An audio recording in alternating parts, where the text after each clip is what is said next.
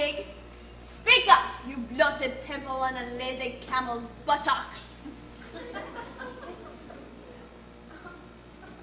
Yes, speak up before Fabio here loses his temper. It ain't gonna be pretty, I tell you.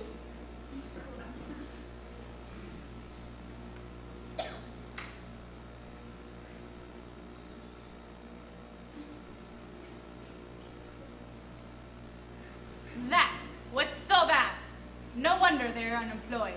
Jess, I see what you mean. Your goat is better mind than they are.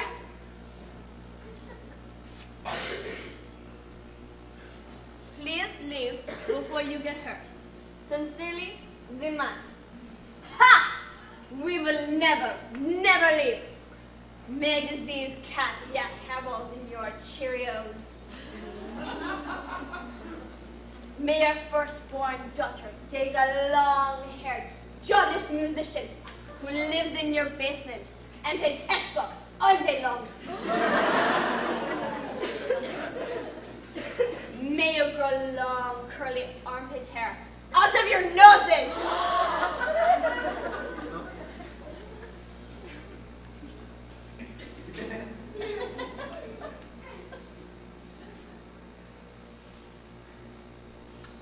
I spit on you.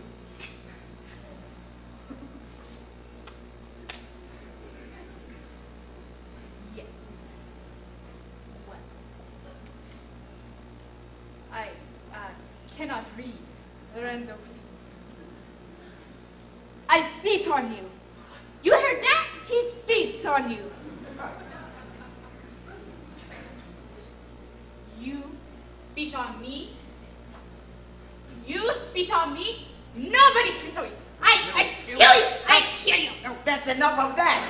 I simply will not have riffraff murdering each other in the basement. I mean, how would it look? It's a good thing I heard curses coming from down here in time to stop this before it devolved into violence. Ugh. All right, now you go to the kitchen and wait for me. Go on, go, get out. And you mimes, perhaps you could go wait in the study, quietly. Oh, you know what I mean.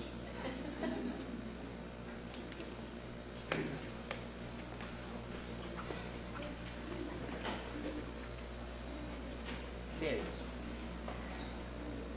I'd better go and find the inspector to see if he is any closer to solving this evening's frightful event.